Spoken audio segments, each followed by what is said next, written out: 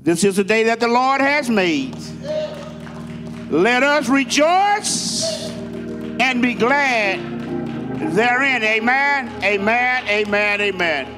Amen, amen. Good morning to those who are on Facebook, Twitter, YouTube. We greet you in the name of a risen Savior. We greet you in the name of a risen Savior. Our worship scripture this morning coming from Ephesians 2:10. So we are God hand workers, created in Christ Jesus to do good work, which God prepared in advance for us to do. To God be the glory.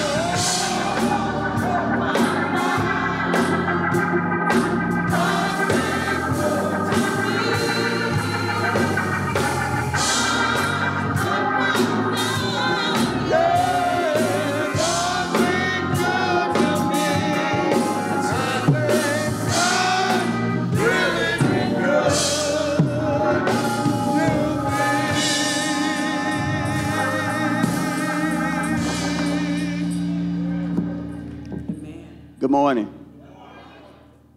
Scripture this morning comes from Matthew 20, verses 17 through 19. This was a time when Jesus predicted his death for the third time. So we started at, now Jesus was going up to Jerusalem, and on his way he took the 12 aside and said to them, "We're going up to Jerusalem, and the Son of Man will be delivered over to the chief priests, the teachers of the law. They will condemn him to death and will hand him over to the Gentiles to be mocked, flogged, and crucified. And on the third day, he will rise." Let us pray. Most gracious Heavenly Father, we come this morning as humble as we know how. We ask that you continue to bless us the way you have, Heavenly Father. We thank you for waking us up this morning, putting clothes on our backs and foods on our table. We thank you for bringing us together this morning, bringing us together just to say thank you, Lord. Thank you for all you've done and all you're about to do. Father, we know you were beaten, and bludgeoned and died. But on the third day, you got up with all power in your hand. And Father, we thank you. We bless your name this morning, Lord. Thank you, Lord. In Jesus' name we pray. Amen.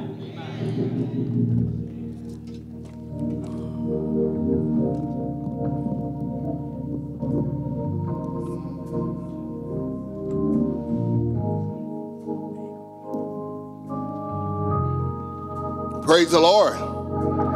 Praise the Lord. Praise the Lord. We can do better than that. Clap your hands and say, praise the Lord.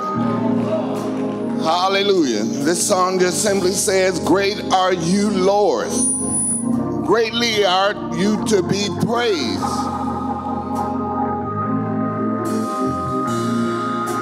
Holy, holy. Holy, holy, God Almighty. It's a privilege. It's a privilege to worship you. Maker. Of all universe. It's an honor. It's an honor just to stand before. Holy, holy. Holy, holy, God Almighty. It's a privilege. It's a privilege to worship you. Maker of all the universe. It's an honor. It's an honor just to stand before you. With a grateful heart. With a grateful heart, I lift my hands to you. Proclaiming, Lord, you reign. With a grateful heart. With a grateful heart, I lift my hands to you. Proclaiming, Lord, you reign. Great are you, Lord. Great are you, Lord. Greatly to be praised. Greatly to Be praised. Father, you reign. Great are you, Lord. Greatly to Be praised. Greatly to be Praised. Father, you reign. Oh, come on, let's worship the Lord. Holy, holy. Holy, holy, God Almighty. It's a privilege. It's a privilege to worship you. Maker of all universe.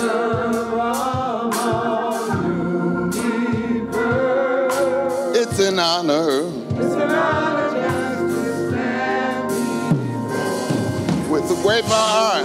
Be holy. God Almighty. It's a It's a privilege to worship you. Maker of all universe. It's an honor.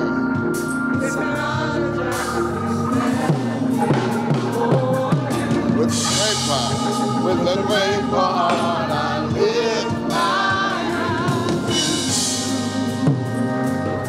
Lord, you reign. With a grateful heart. With a grateful heart, I lift my hands. Proclaiming, Lord, you reign. Great are you, Lord. Great are you, Lord. Greatly to be praised. Greatly to be praised. Father, you reign. Great are you, Lord. Greatly to be praised. Greatly to be praised. Father, you reign. Oh, come on, let's worship the Lord.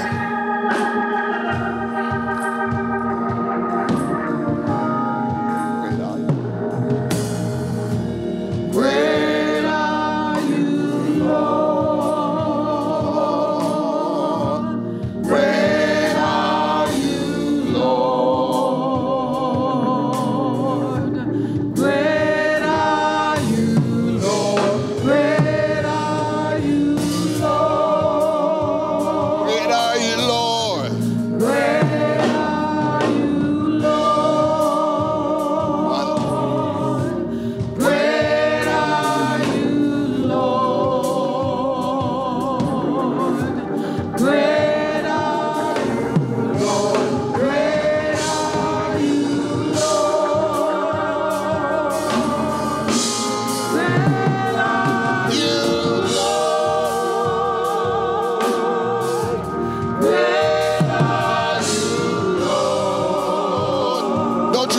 that God is great.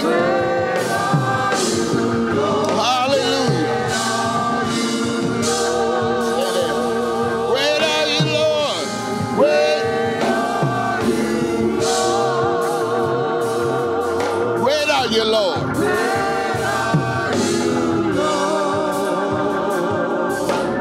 Hallelujah.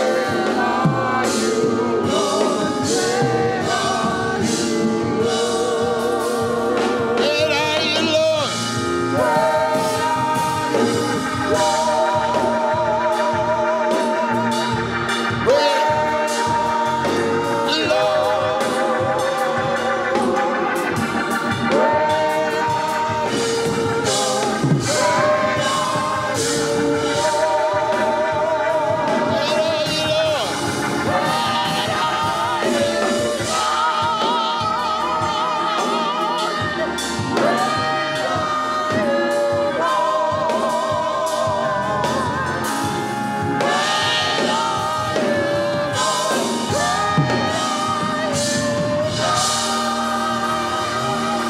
God is great.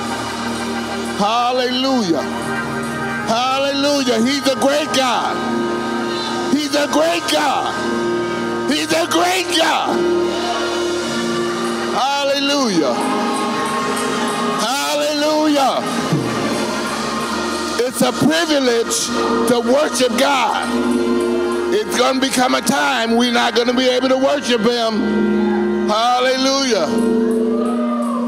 Thank you, Lord.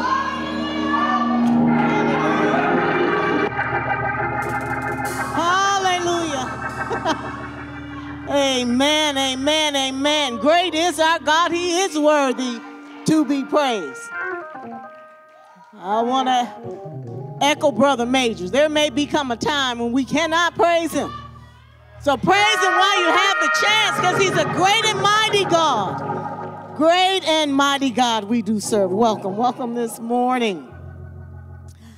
I want you to know that our pastor is well. He is out preaching today, and he has left us in charge, so we want to make sure that we do things decently and in order. Amen?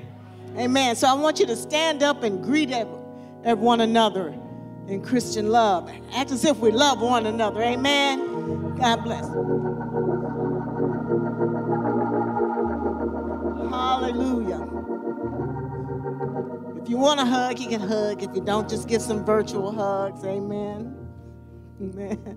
This is a good time if there are any children left in the sanctuary or any preteens, anyone from grades 8 down to pre-K. If you're still in the sanctuary, you can go back for our Kingdom Kids.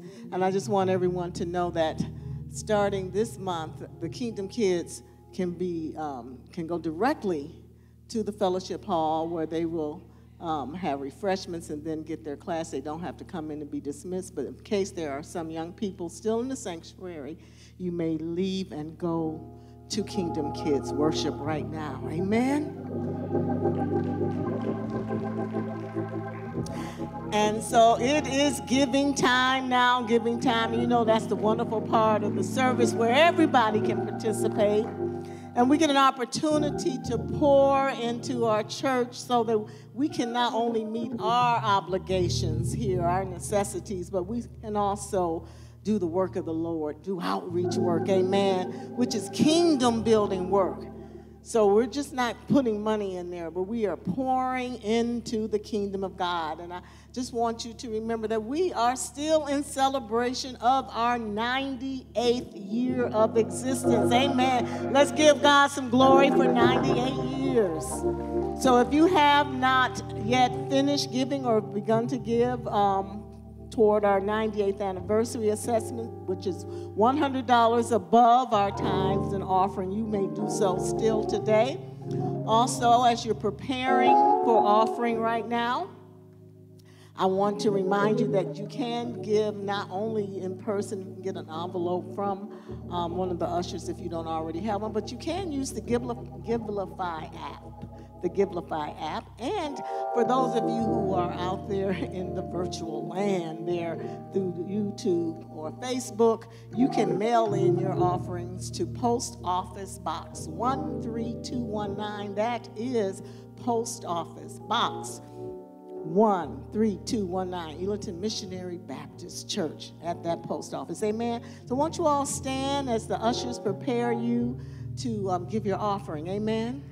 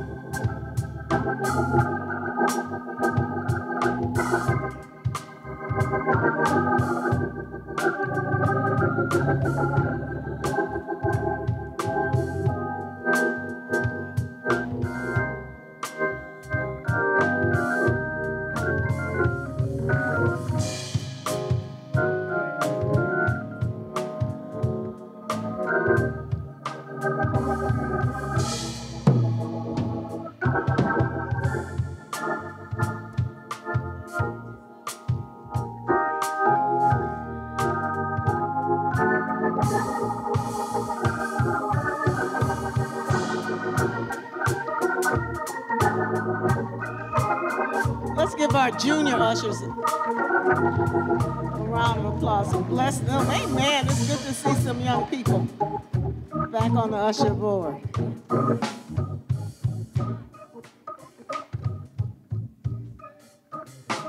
Hallelujah.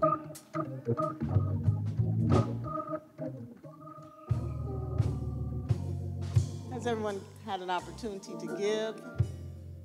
Amen. Let us pray. Father God, we are so grateful for the opportunity to be here and to take part in this time of giving and to partake in this offering. We pray that all that we have placed in these baskets have come directly from our hearts. We have been cheerful givers, and we just pray that what we have given will be used to uplift and build up your kingdom and to help us to meet our needs here at home. Lord, we thank you today, and we bless your holy and righteous name. In Jesus' name, amen. Amen, amen. It's prayer time, it's prayer time, it's prayer time. Amen. What a privilege it is to be able to come to God in prayer. So we have some prayer requests this morning that Minister Davis is going to take care of as he comes today to pray for us so that we can participate. I want you to know that we are participating. He's praying with us as well as for us. So we just want to participate along with him, and we can stay with him. Amen. So I'm going to ask Minister Davis to come up and lead us. We always say lead us in prayer as you stand where you are. Or if you like, you can come to the altar, because some of us have been coming to the altar. We're not afraid to touch and agree. Then you can come up to the altar, but do not feel that you have to. You can stand right where you are. All you have to do is speak to God. Amen.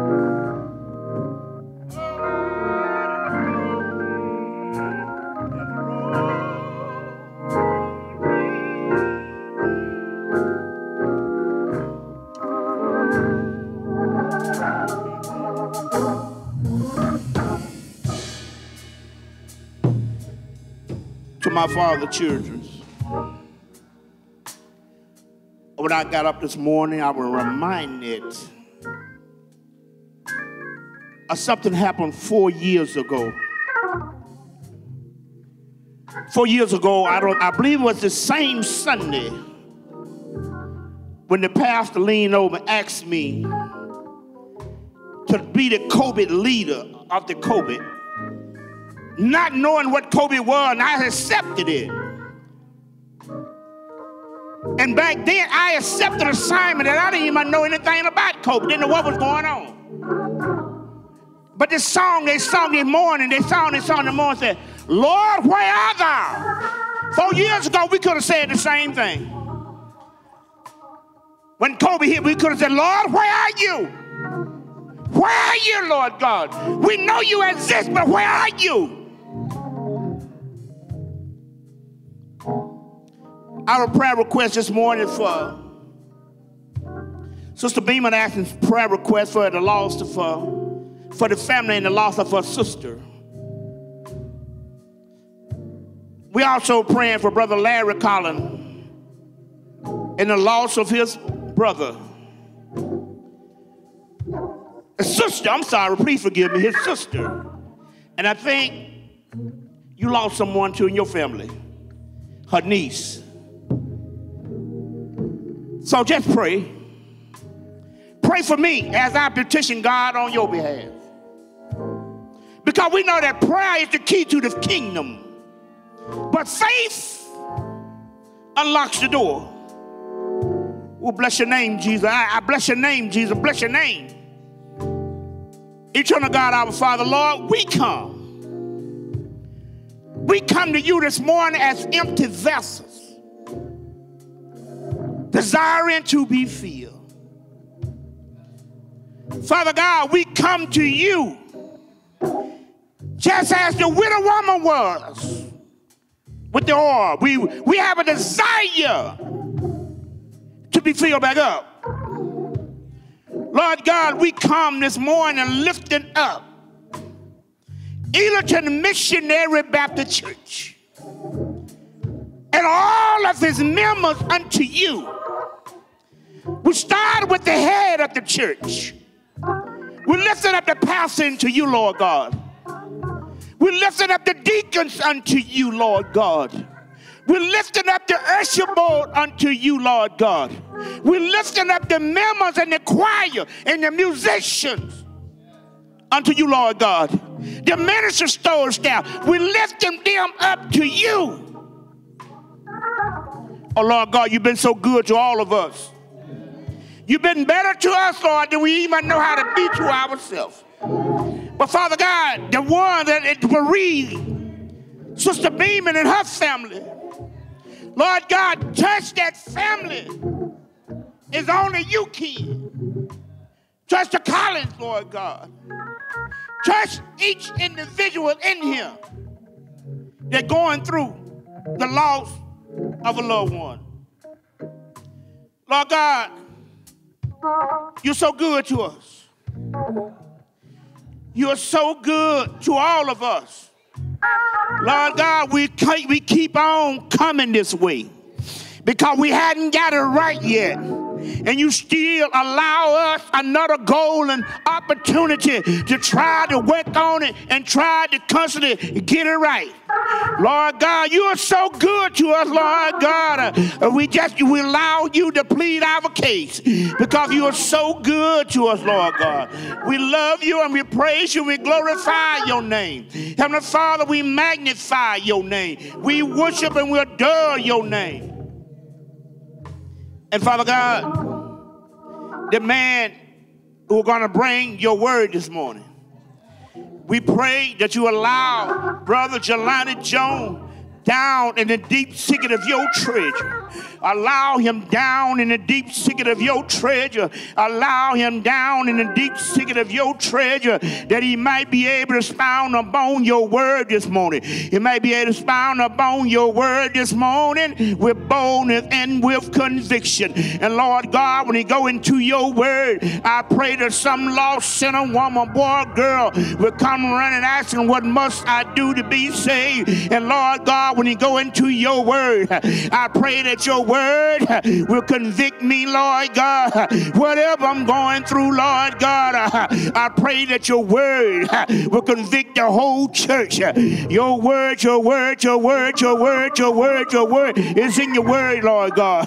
It's in your word, Lord God. It's in your name, Lord God. It's in your name, Lord God. It's in your name, Lord God. So when you stand on your word, when you stand in your place, fill him up, Lord God. Fill him up, Lord God. Fill him up, Lord God. And when he pour everything out, Lord God, I pray that you refill Jelani, that he can keep on running.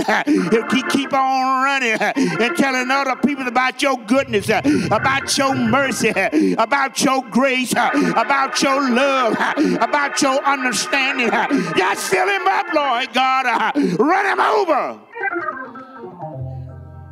In Jesus' name. In Jesus' name we pray. In Jesus' name we pray. Amen and thank God. Amen and thank God.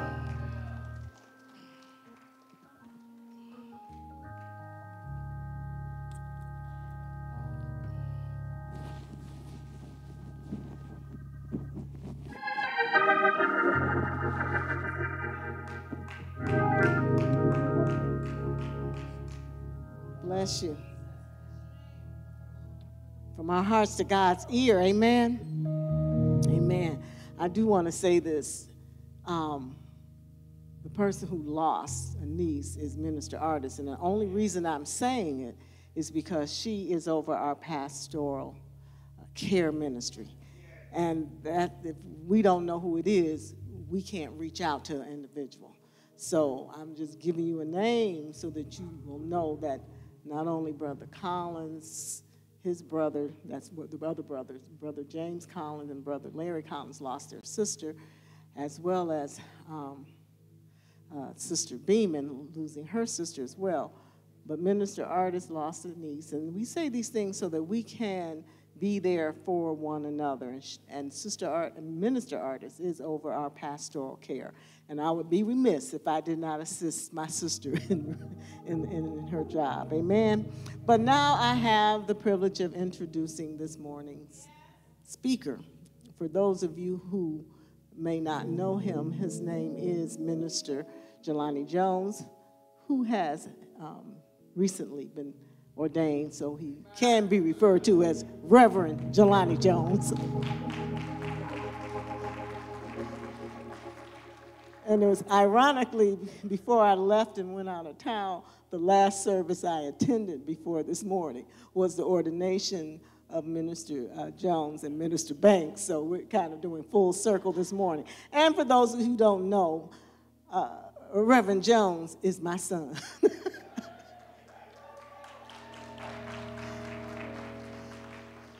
When you get up here, you might see a little resemblance. I hope it's the godliness. But it also, I want to say that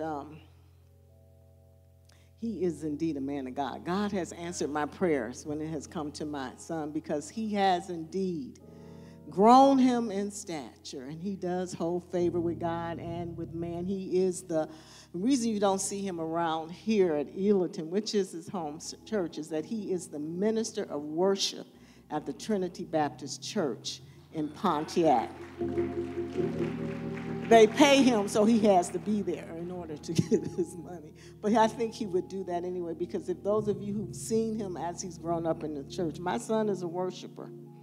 My stepmother, a long time ago, before she died, I used to always run over to him. He would be singing and just doing all this. She said, leave that boy alone. You know, when he worshiping. So I don't bother him when he worships anymore, because I know that he loves the Lord. He is a recent graduate of Cleary University, amen, where, again, he was faithful enough, God was, to let me see him finish his college degree before I died. You know how we parents are. I hope you're going to get that degree before I die. So he did. But I just want to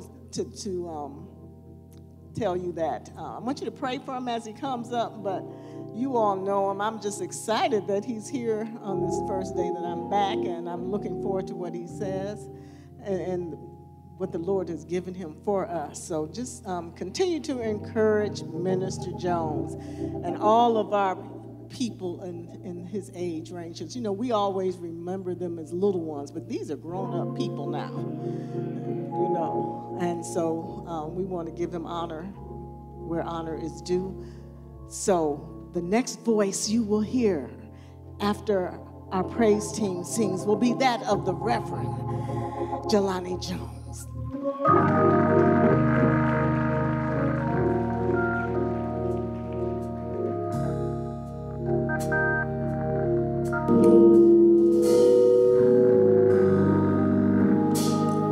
How many of you love the Lord on today?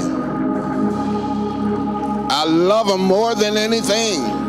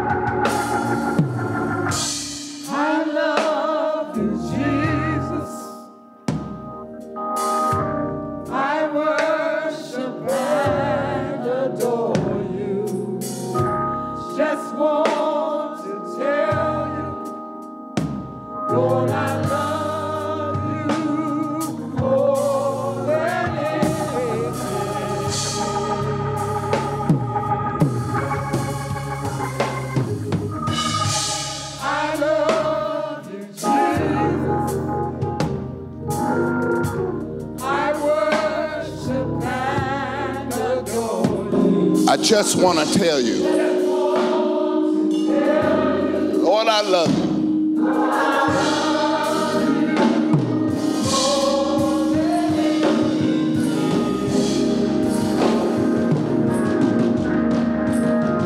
I love you, Jesus. I worship and adore you. Just want to tell you, Lord, I love you. Oh,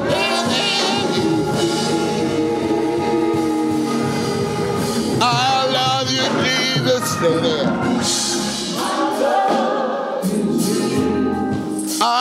worship and adore you. Adore you. Yes, Lord.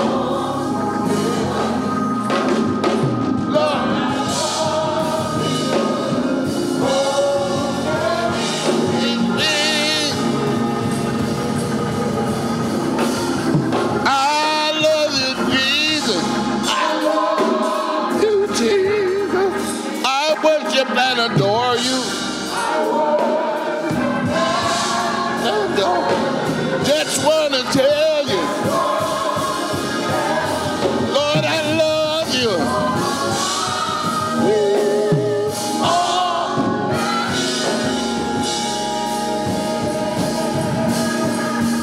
Lord, I love you, Jesus.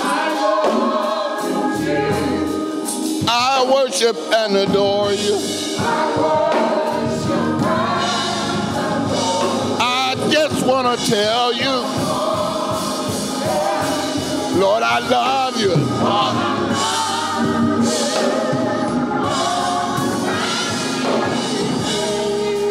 Now, if you love the Lord, come on and worship him. Tell him how much you love him. Lord, I love you. Lord, I adore you. Lord, I worship you. Come on, I don't hear nothing. Come on and worship the Lord. Hallelujah. Give the Lord a hand clap of praise. Hallelujah. Lord, I love you more than anything. Lord, I love you more than anything.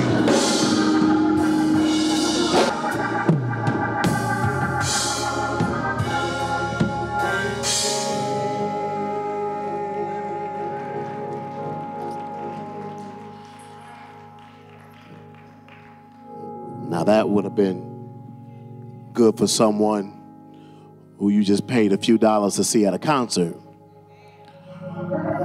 Or it would be good for some, man, make it some more volume in this monitor, please. It would be good for someone that you paid to see at the AMC or at the Star Theater.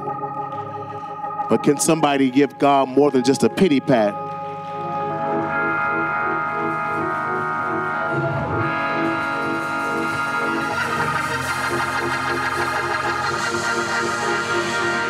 Come on, we can do better than that.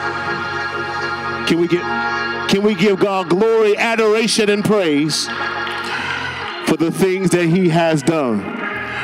For the Lord is great and greatly to be praised. I'm going to give you a minute just to get the sound right. I got to hear myself. Come on, give God glory, adoration, praise. Testing one, good. He is due all of the worship, honor, and the praise. For this is the day that the Lord has made. Thank you. And I will rejoice and be glad in it. Is anybody else other than me that is glad to be in the house of the Lord one more time? He didn't have to let me live. That's my testimony. He didn't have to let me live. But I read back like the old churches say, but I'm glad to be in the service one more time. One more time. Give honor to God, who is indeed the head of our life, to Jesus the Christ, who is the lover of our soul, and the Holy Spirit that has already saturated this place we call sanctuary. We greet you, all of my brothers and sisters, all of my co-laborers in the gospel, and to our pastor in his absence. Come on, can you help me give God glory for our pastor, Pastor Gerald T. Pastor Gerald T. Miller in his absence. We thank God that he allowed us the opportunity to preach about our convictions about our Savior. And instead he could have called any preacher up here, but I'm grateful that he has allowed little old me to come home to say my Easter speech a little early. In Jesus' name. In Jesus' name. In Jesus' name. Well, there's a word from the Lord today, church. If you will, turn to the book of Ephesians. I believe it is still the custom of the church to stand in the reading and reverence of God's word.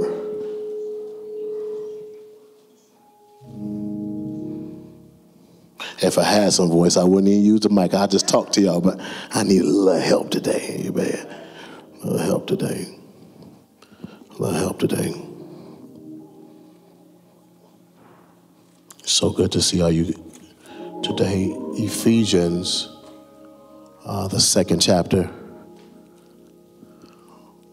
We're going to begin reading at verse 8. I'll be reading from the New Living Translation of God's Word. This is a beautiful Bible y'all gave me during ordination. I'm going to read from this today. It's so beautiful and soft and supple. Look at this leather. It was so good.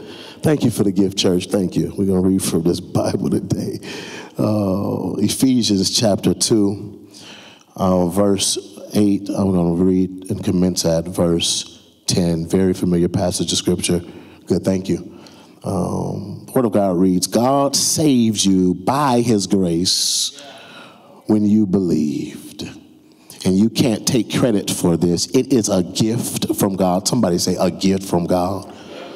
Put a pin. We're going to bring that right back. Salvation is not a reward for good things we have done, so none of us can boast about it. For we are God's masterpiece. Somebody shout back at me, masterpiece. He has created us anew in Christ Jesus, so we can do the good things He planned for us long ago. This is the word of God for the people of God. You may be seated in the presence of our God. For the time that it is ours to share, I would like to preach from the thought, living an amazing life. Living an amazing life. God, we thank you. Right now, we study, but we need your strength. We pray, we need your power. It is our prayer, God, that you hide us behind your precious cross so that people will not see me, but they only will see thee. It's in the strong name of our Lord and Savior, Jesus Christ, that we do pray. And let every glad heart say amen. And praise God. Living an amazing life. Church, believing God and belonging to God sets you up for some incredible and amazing blessings. If it is your desire to live a life that has purpose, I want to share with you that that goal is not achievable, nor is it obtainable apart from a real and authentic relationship with God. Because God is the creator of life, and therefore it is only God who can give meaning to life. Belief in God and belonging to God, church, gives one an opportunity to reject a life of thoughtlessness and pointlessness and to accept an experience that is filled with blessings, miracles, joy, and God's favor.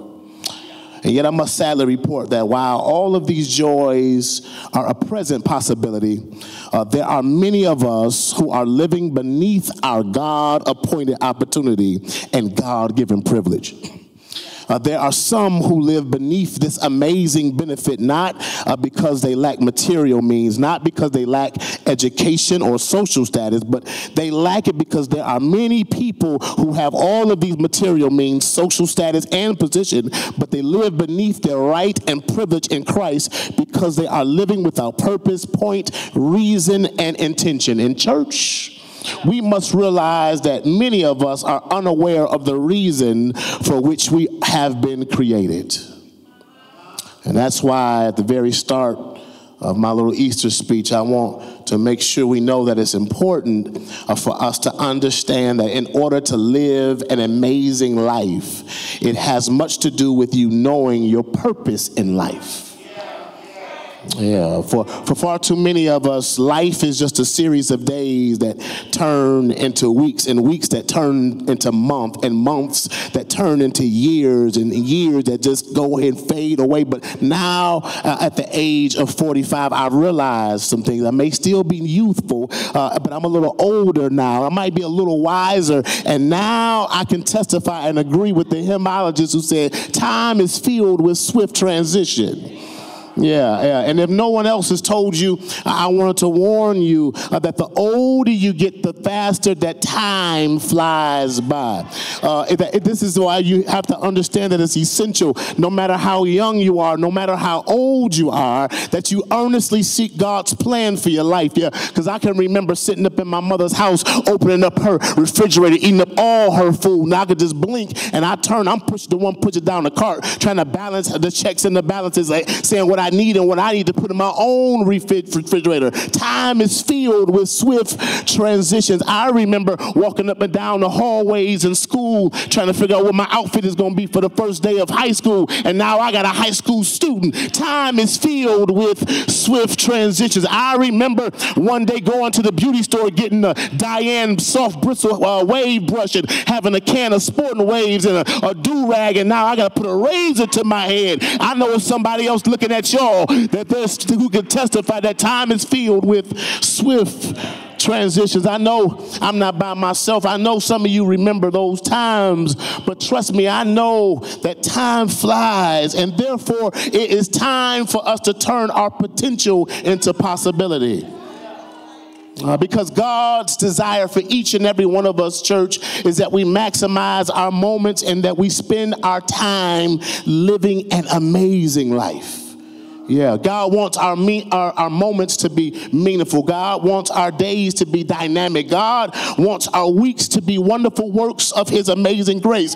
And what I came to tell you is that if you want an incredible, an amazing life, you have to understand that people around you are watching you, because they are to be won by your witness and to be persuaded by your presence. And I'm a witness that God is able to do such a work in each and every one of our lives, and not would only amaze others, that if you look in the mirror and can be honest with yourself, it'll amaze you. Yeah, I'm talking to somebody who can be honest today, that you don't know how to explain it, you don't know how to rationalize it, you can't pull it out and write it down, but if it had not been for the Lord who was on your side, I know there's a few other people other than me who can testify they wouldn't be here today. I don't know if it had not been for the Lord, I wouldn't be able to testify. I know I don't deserve it, and I know I wasn't good enough for it. Anybody else other than me can testify that you know you're blessed and highly favored, and you can't even explain it. But I know one thing, God has opened some doors for you. I know somebody in here can say, God has made a way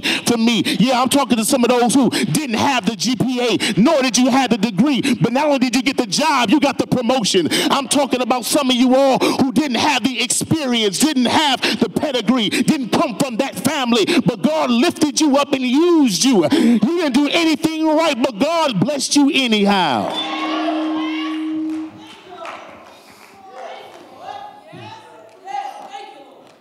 And I have to tell you, and pause parenthetically, everybody around you won't be able to handle you having a blessed and amazing life. The Bible calls them transgressors. Today, I'm going to call them haters. And the truth is, all of us, no matter how old, how young, or how in between we may be, all of us experience some haters or some transgressors. Yeah. But let's not be superficial. We're not talking about all the creature comforts in life. We're talking about some people who can't handle you got your joy. They can't handle you got your peace.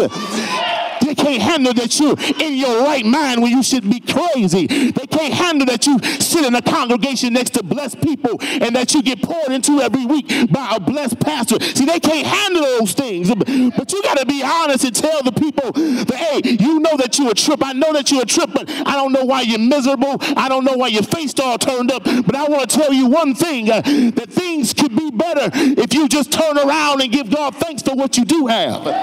Because I came to tell somebody that it ain't no secret what God can do. You got to testify to that person that what God has done for me, he can do the same. He can do the same for you.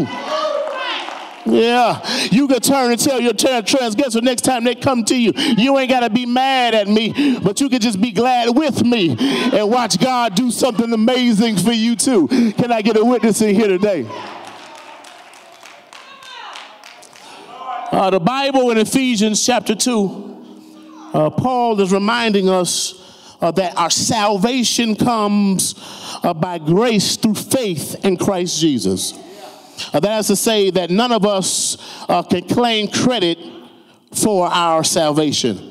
We haven't been that good. We haven't walked that right. We have not lived life that meticulously to deserve God's grace. But salvation, as I told you, is a gift from God and an expression of the incredible grace of God. It is received through our faith in the Lord Jesus Christ. Nothing we can ever do can earn our salvation. Our works are not enough to merit our salvation. I don't care how long you've been in church. You could have been born on that pew right there. I don't care how long, because the Bible says and reminds us that all of our righteousness, we are still just as filthy rags. And therefore, we work not to become saved, because we are saved. And it is on the tail end of this text that Paul pens these words that I want to deal with in my time left here today. For we are his workmanship. Don't close your Bibles too soon. In the New Living Translation, it says that we are his masterpiece. That God has created us anew in Christ Jesus so that we can do the good things that he has planned for us to do. He made you new so you can do the things that God has planned for you. He knows the plan for you. That means, church, that you are saved, that I am saved, that we are saved for a reason. First thing we need to realize today, if we want to live an amazing life, is we have to recognize that we represent God. We represent God. The reason God leaves us here on earth after we get saved is so that we can represent God in his world. We are God's representatives. We have to understand that knowing who we are and whose we are and what we are enables us to live a life of purpose and power as people of God. Yeah. So the question is, how then do you view yourself? I mean, literally, church, if you could turn yourself inside out, how do you view yourself? How would you describe yourself if I gave you pen and paper right now? How do you define yourself if you were listed in the Webster Dictionary? What adjectives come to mind when you think of who you are? And do those words line up to God's purpose in your life? Now, don't say it out loud, because some of us have words we can't utter here. Some non-Sunday school words about ourselves. But some of these things, does anybody understand that the words that describe you should also align with God's will and his purpose for your life? And if I could pause parenthetically, that's the reason why we got some problems, because some of us are miserable. Some of us are messy. Some of us are mischievous instead of being joyful and peaceful and encouraging. What words and adjectives do they say about you? Workmanship, the Greek translates as something that has been made. The word is used to describe the work of God, the Creator. This word speaks to the power, might, majesty, work, and wonder of what God has already done. The work is the reflection of the worker. The creation is the reflection of the Creator. The composition is the reflection of the composer. And we are expressions of what God says he deserves to see. Don't miss this. And since God believes that he deserves to see us live, he gives us life so that we deserve, that we give us lives that we don't deserve. Let me say that again. Since God believes that he deserves to see us live, he gives us lives that we don't deserve. My reason to live is because God said he deserves to see me live. Not so I can walk around, not so you can walk around and just live your life and pay bills and wake up and go to work. But God created you and he made you a grace gift just for him. We are told in Psalm 19:1 that the heavens declare the glory of God, and the firmament shows forth his handiwork. Psalm 92:5 declares, how wonderful and majestic are your works, O Lord. Psalm 104:24 declares, what a wonderful mighty world, O God. You made it with wisdom at your side. The whole earth overflows with your wonderful creation. Did you check out all of those descriptions in the psalm? Just as those words describe the created order of the works of the earth, it should also describe you and I as the workmanship of God. The psalmist reflects upon us. The psalm in Psalm 8:3, it says, O Lord, how excellent is your name in all the earth. You have set your glory above the heavens. Out of the mouths of babes you have ordained praise. When I consider the heavens, the work of your hands, the moon and the stars which you have ordained, what is a man that you are mindful of him, and the son of man that you visit him, that you have made him a little lower than the angels and have crowned him with glory and honor. What is your point to J. Jones? I tell you, what is it that you want us to see about having an amazing life? What I want you to see is that you too are the workmanship of God. You are the byproduct of the creative splendor and awesome genius of our God. Yeah. When I look at you, when people look at you, they shouldn't just see all your frailties and all, maybe some of our fickleness, but when people look at you, they ought to gain a sense of the creative majesty of our glorious God. You are a wonder to behold. Matter of fact, I know we might want to talk to our neighbors. Talk to yourself and declare it over your life that I am a wonder to behold. Yeah, every now and then somebody should be able to look at you and say, God is an awesome God. Every once in a while somebody should be able to have a conversation and say, what a mighty God we serve. When people see what you've been through, when people see what you've overcome, and you still smiling, I'm talking about that kind of praise that you should be crying, but you got a smile on your face. I'm talking about when you're running around and people ain't nobody even chasing you kind of praise. They should see how awesome God is through your awesome and amazing life. Yeah.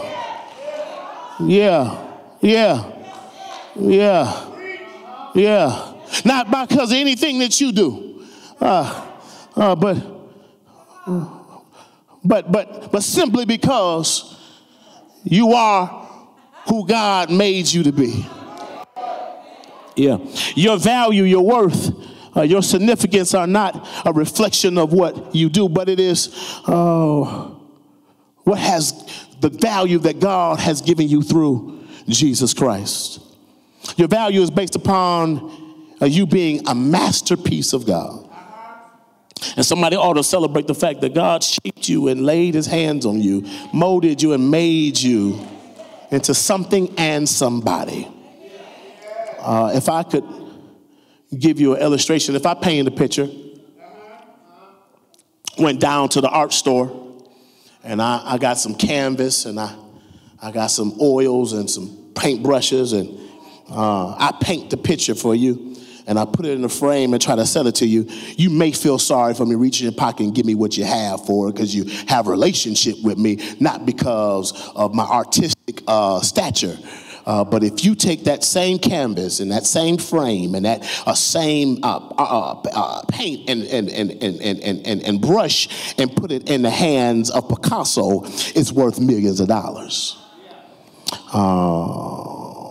The fact is, he could put that same thing on the market, and it would be worth infinitely more, not because of what the materials were, but who painted it.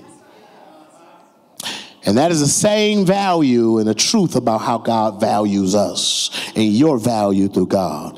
See, because you have to understand, church, that you are a designer's original. Yeah, you're not a knockoff. You're not what Theo had on with a Gordon Gartrell. You are an original. And see, what God has done, he has made you where there'll never be another like you. No one else will have your fingerprint. Nobody else, beloved, is going to have your DNA. No one else is going to have your personality and your swag. Nobody else is going to have your sense of humility. But what I want to tell you, that you need to know how original original and watch this, unique you are. Yeah, you are an autographed original signed by God. Yeah, and I realize that and recognize that some people can't rejoice here because when we look at our lives, our tendency is to see more of the mess and less of the miracle. I think I said something, but y'all missed it. When you don't see yourself as God sees you. You see yourself as your environment and your circumstances and your ailments and your issues. But God today is telling you to redeem your life and take your life back because the devil is a liar. See, the devil wants to make you look in the mirror that's all fogged and dirty. So when you see yourself in the mirror, you can't see a clear image of yourself. But you today are a masterpiece. I just need 5 of you. I make 6 that gets way back here. I may have some mess.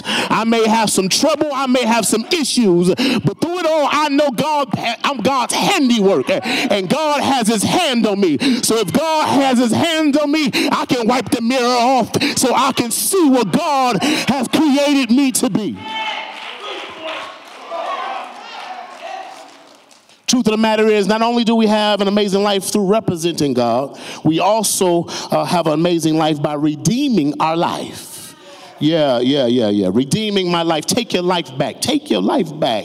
How are we to redeem our lives in order that we may have an amazing life? I submit today that is by placing our trust and dependency on Jesus Christ. For Paul continues in verse 10 by declaring that we are created in Christ Jesus. In the New Living Translation, it reads that he has created us anew. I like that word, anew, in Christ Jesus. The presence of sin in us corrupts and clouds our judgment and our perspective. It diminishes our sense of who we are and what we can achieve. Can I give you an example? If I gave you a brand new 2024 BMW, Poppy, this is for you. Lift your hands. If I gave you this brand new 2024 BMW, I know you want it. When I get my money, you're the first person I'm coming to see. Poppy, I gave you this, Deke, and you drove off, and you were so excited about it, and you slammed into a fence. You didn't get hurt. Airbags didn't deploy, but you got a little damage to it, right? Your vehicle will immediately diminish in value. Yeah, you just pulled off the lot, little scratch, but immediately the value of that BMW would diminish. It would still be a BMW. It would still have the logo. The leather will still be soft and buttery and smell good, but the damage it sustained would drive its value down. God help me. But the integrity of the vehicle still has been compromised. Its appraised value, what others think it's worth, would be lower because its original state has been altered. Come here, church. Now, sin does the same thing to you and me. It corrupts the integrity of who we are and who we're created to be, because we were not created for sin, so we were created to be the righteousness of God. So whenever sin is introduced and we bump into a fence, the result on the inside is shame. And the devil uses shame to lessen the estimate of your value in your mind. The devil wants you to believe that just because you just got a little ding that your life is totaled out, that you need to call progressive and get a loaner. But the truth of the matter is, the enemy is trying to distract you and think that your life is so raggedy for a little bump that you need to get towed to the tow yard. But the devil is a lie, and you need to square your head back and tell the devil that even though I've been through what I've been through, God still sees the value in me, and he has restored me. I'm talking to those who know you didn't have to pay a deductible. You didn't have to wait. It wasn't a rental car waiting for you, but you're redeemed. And if you're redeemed, you ought to say so. So if I could pause right here, let the redeemed of the Lord say so.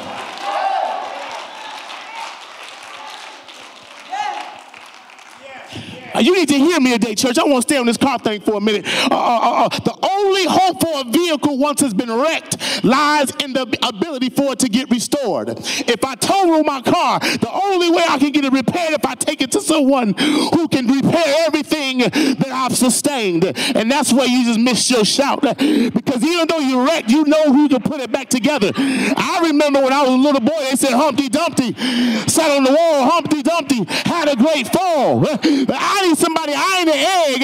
I'm a redeemed believer in the Lord Jesus Christ. And when I fall, I serve a God that can pick me back up, dust me off, and restore me, not so I can look good, but I can get back on the road and serve him.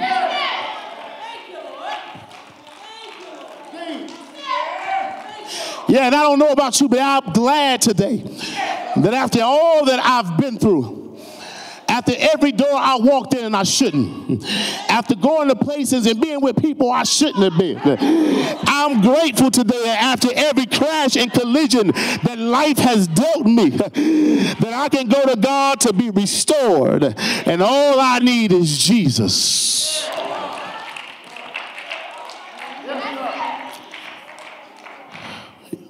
That's why Paul says in 2 Corinthians 5th chapter, verse 17, therefore, if anyone be in Christ, they are a new creature, a new creation.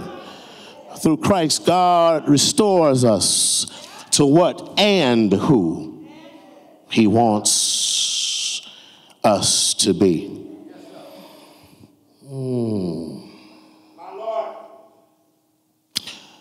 You should accept it and claim it and believe it for yourself.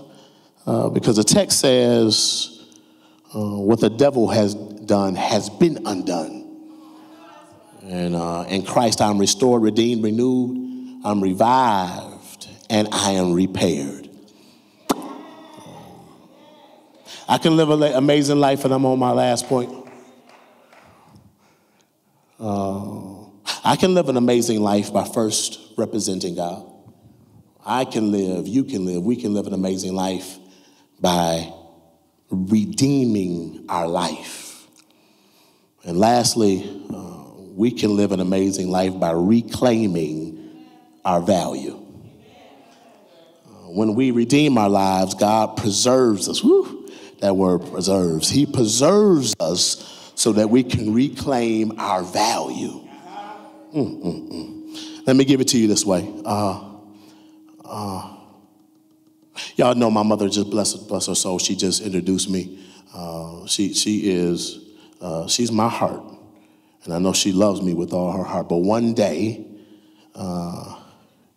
December the 25th of 1990, I was the only day I thought my mother didn't love me. I was Christmas of 1990. Anybody that can push their eyes back to around my age, the biggest thing for Christmas was the Sega Genesis. Oh, that year, it was the Sega Genesis. Oh, my God. So before that, the video game system was a Nintendo. Anybody remember this? Don't let me be by myself. So I asked for nothing else on my list. I put out a note paper. I wrote down one Sega Genesis and slid it to her early in the year because I knew it was released and I wanted it.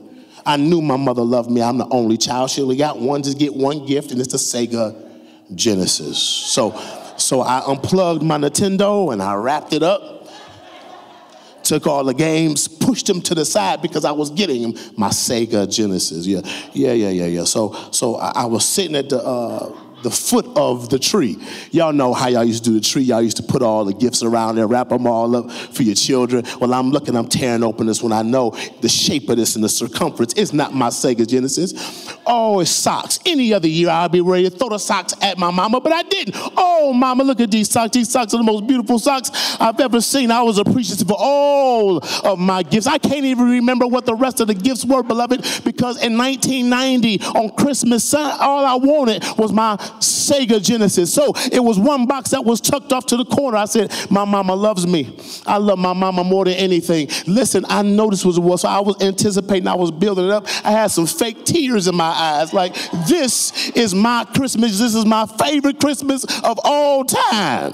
So I get there, and instead of ripping it over, I just took the seam of it and popped the first little tape and popped the other tape. And I closed my eyes and I ripped the paper up. And Robert, when I opened the eyes, it wasn't my Sega Genesis.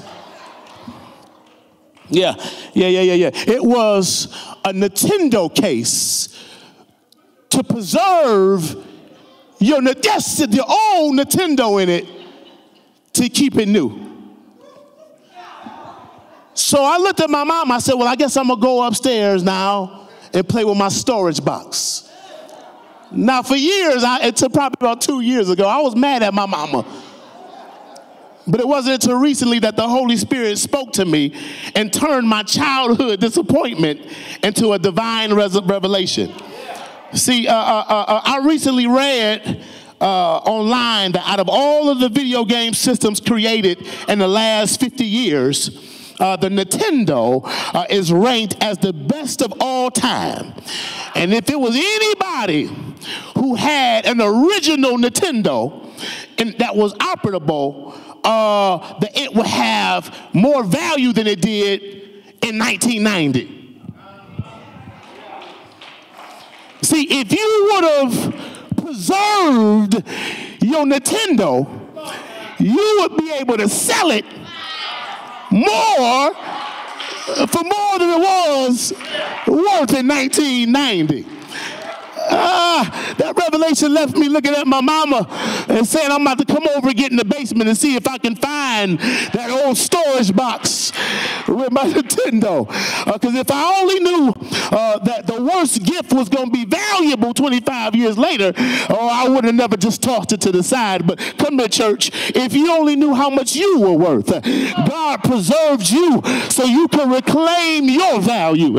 See, God, in spite of everything, put you in a box and preserved you. That's called justification. That's called sanctification. He preserved you. He sealed you with the Holy Spirit. And now when they open you up, you've been through all type of trials and tribulations since 1990. You've been through all kind of issues, but God still, in spite of you, as a matter of fact, people play with you like they did that Nintendo, but God preserved you, so he held your value in spite of. That's why can't nobody be ashamed and let nobody say that you've been changed. See, now that you know you've changed, God's grace is real and authentic in your life.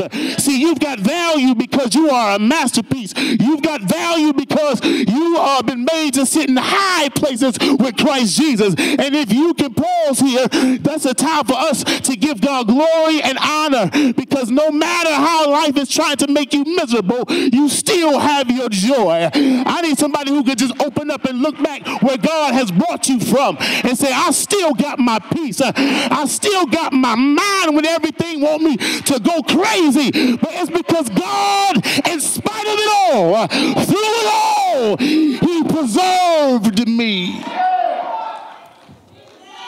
Yeah, somebody shout back at me, I'm a masterpiece. No. The Bible says not that we can boast on ourselves, but do this. Say, I'm God's masterpiece. That's it, church, because you have an amazing life because you are reclaiming your value. I'm seeing God's plan for me to live an amazing life come to pass because I get to represent God. I get to redeem my life. I get to reclaim my value, and I get to rejoice over my destiny.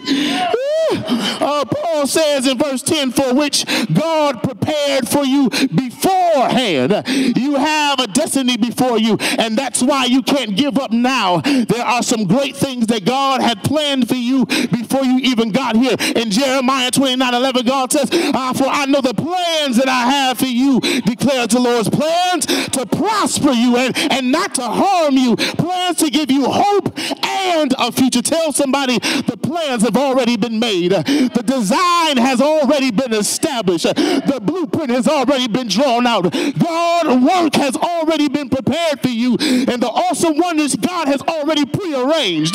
God is not making this thing up as we go along like some of us do. He's already established it. You are here for a reason. I came to declare that you're here to do something good, something useful. You're here to be beneficial. You are here to do something meaningful, something vital, something important, something remarkable, something significant, something awesome, something spectacular, something excellent. If that you believe that over your life, I just need you one more time to shout, I'm God's masterpiece. Yes, God, you are here for a reason. I don't care how young you are, you're here for a reason. I don't care how many years you got on your life, you're here for a reason. No matter what you've gone through, things that you've seen, things that you haven't overcome, you're here for a reason. I don't care what the devil told you. I don't care what your parents told you. I don't care what your preacher told you. If it ain't the truth of living God, you are here for a reason. How do I know I'm worth something? How do I know that God has made me anything more than what I am? How do I know I have value? How do I know that even as raggedy and messed up and tore up as I am, that God still sees value in me? Well, I'm glad you asked. It's because God's value is on you because God's got his name on you. Yeah, remember I just told you to declare it over your life that you God's masterpiece. The reason I know, and I can say it, I don't know what you've gone through, but I know you still got value on you because God's got his name on you. I'm done. I'm reminded of an interview that Eddie Murphy had with Jimmy Kimmel a couple years ago. And he revealed to Jimmy on his late night show that he has ownership of the famous painting called Sugar Shack. It was created by the legendary artist Ernie Barnes. Y'all know Sugar Shack from Good Times, the painting with them dancing in the juke joint. And it was also the cover of Marvin Gaye's album. Don't act like y'all don't know that. Y'all listen to Marvin Gaye. What Eddie says, he purchased this painting back at an estate sale for Marvin Gaye years ago, and he bought it for $50,000. Jimmy revealed to Eddie that the painting was just sold in the auction, an art auction just recently. Eddie smiled and said, he cleared up that rumor and said, Eddie said that the duplicate of that painting just sold for $16 million. See, Jimmy said that the painting was just sold for $16 million. Eddie said that $16 million painting was a duplicate. But at my house is the original.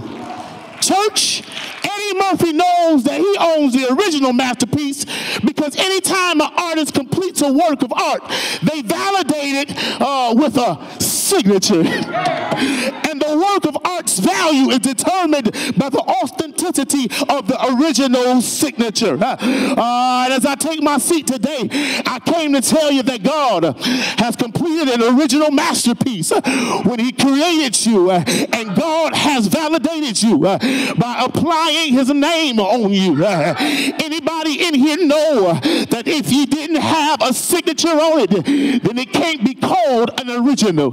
If it don't have a signature on it, it can't be called a masterpiece. But God didn't sign his masterpiece in here and over there with ink. But does anybody know that God signed his masterpiece with his blood? The blood. What can wash away my sins? Nothing but the blood of Jesus. What can make me whole again?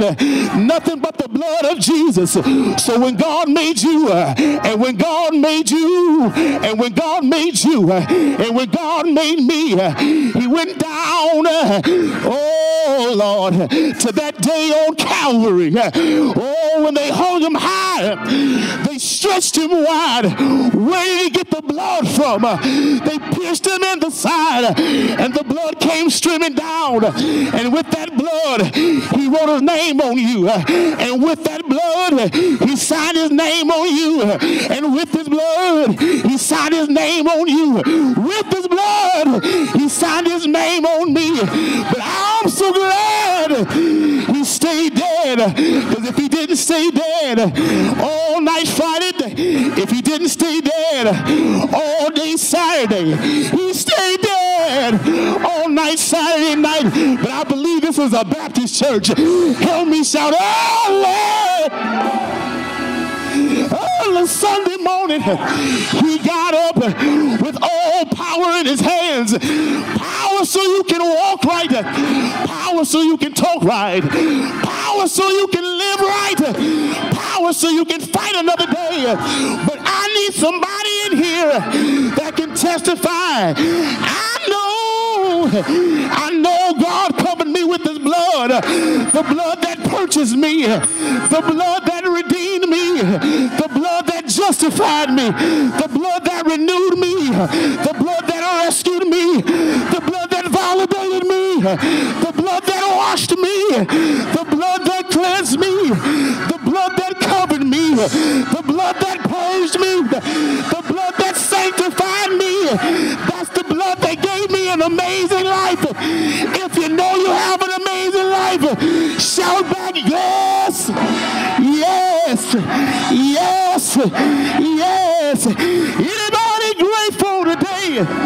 Looking back over your life to see where God brought you from. If it had not been for the Lord that was on your side, you'd be somewhere laying down in a ditch. You'd be somewhere with a straight good jacket on. But because God made you in his image and his likeness, you can stand here boldly to say that you've been redeemed, bought with a price, and that God, he saved your life. Is there anybody here that want to help me close by saying God is worthy to be praised? If you know he's worthy, help me shout worthy. Help me shout worthy. Thank you, Jesus. Thank you, Jesus. Let the redeemed, that means you've been bought with the price. I said, let the redeemed of the Lord open up your mouth and say so. I need you to throw your hands up, throw your head back, and say, I've been redeemed. Yes. Shout yes. Yes. Shout yes. Last time, church, let the redeemed of the Lord open your mouth. Say so. This may be the last time. Open your mouth and say so. Open your mouth and say yes, Lord. Open your mouth and say yes. Open your mouth and say yes, Lord. Open your mouth and say yes.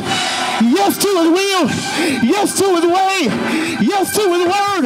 Yes every day. Open up your mouth. Say yes. Yes. Yes. Clap your hands.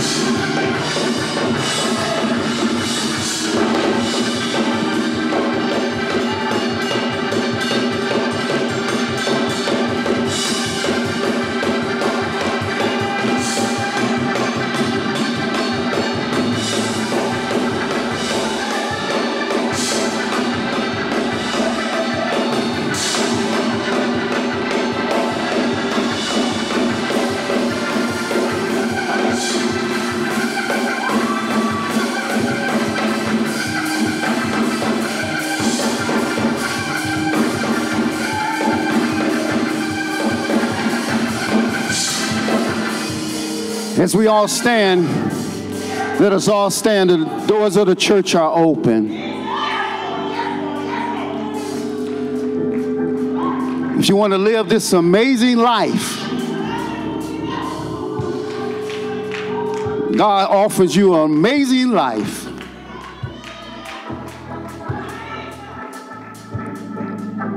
If you're not a part of the church,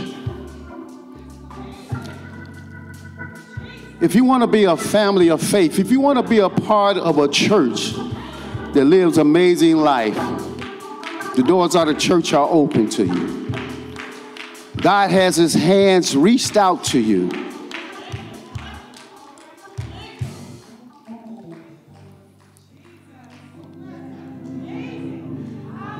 The great thing about God that we serve, no matter what you feel about yourself,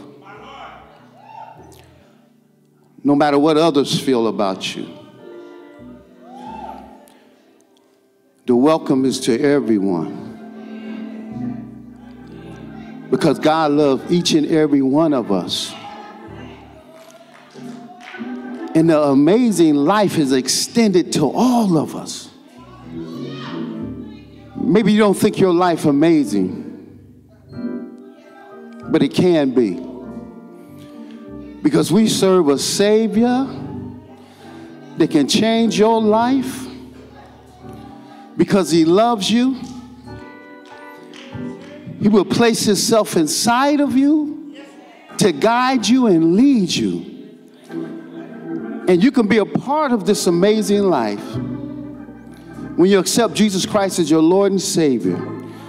Believe that he died on the cross for your sins and rose for your salvation. And you can become a part of the church, a part of the family of God. If you want to live an amazing life, you can represent God. He also redeems our lives and reclaims our values to who we are. You are a child of God. So the doors of the church are open. Maybe you're a Christian, but you don't have a church family to worship with, to pray with, to cry with. Elim Missionary Baptist Church, we stand in our hands to you so we all can reach that higher ground. If you're on YouTube, Facebook, just text your name to join@elingtonmbc.org. Amen. Come on, let's give the Lord a hand clap of praise. You may take your seats. And let's give the Lord a hand clap of praise for that word we heard. Amen. Living amazing life. Thank you, Minister Jones, for that powerful word. Let's be a blessing to this man of God. We ask that the deacons come with some baskets and just come on up and give your offering. You can give your offering through also Giblify as guest preacher. And come on up, stand everyone, and just come on around, whether you have anything or not. Be a blessing. You also can cash app at $Primo, Primo 923. Cash app Minister Jones at $Primo, Primo 923. And also you can use your Giblify app at guest preacher. Let's be a blessing to this man of God.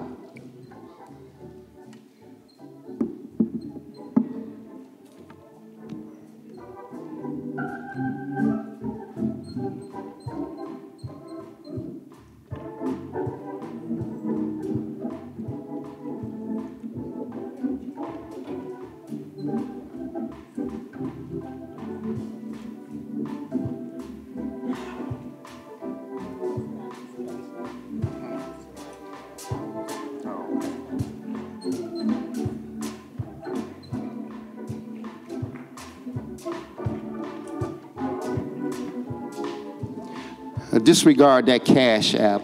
That was the wrong cash app.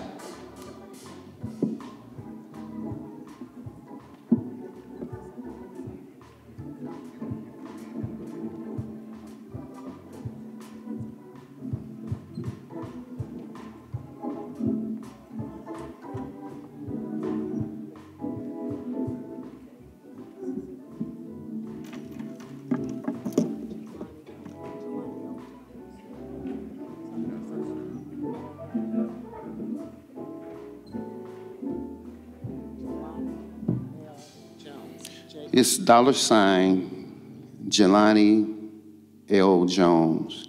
You can cash app $Jelani L. Jones. Amen? All right. Thank you, Minister. Let's look to the Lord in prayer. Eternal God, how we thank you for your word and the power of your word, Lord. And because of you, Lord, we can live an amazing life because who you are and what you can do in our lives. So we open our hearts to you, Lord. We ask that you would bless this gift, this love offering to Minister Jones, Lord, that it be a blessing to him, Lord.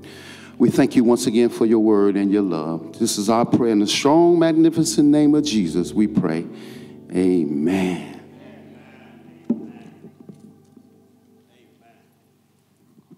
Amen. Thank you. Thank you. In case you're asking, it's Jelani. Jelani L. Jones. Amen. All right, that is a word. I'm a proud mama this morning. When you see answered prayer, amen. We have just a few ministry highlights that we want to share with you this morning before you leave. First of all, I want to let you know that there will not be Bible study this week because we will be participating in the Michigan District Annual Session and Congress, and Pastor is teaching as well. He's first vice president of the Congress. I'm second vice president. So we will be there, and those who would be teaching want to be there as well. So they will not be teaching this coming Wednesday morning or afternoon, evening, but we will pick up with, I think it's the Road to Emmaus, the first one, or whatever, Peter, Chapter 4. We'll pick up with Chapter 4 Wednesday after next, amen?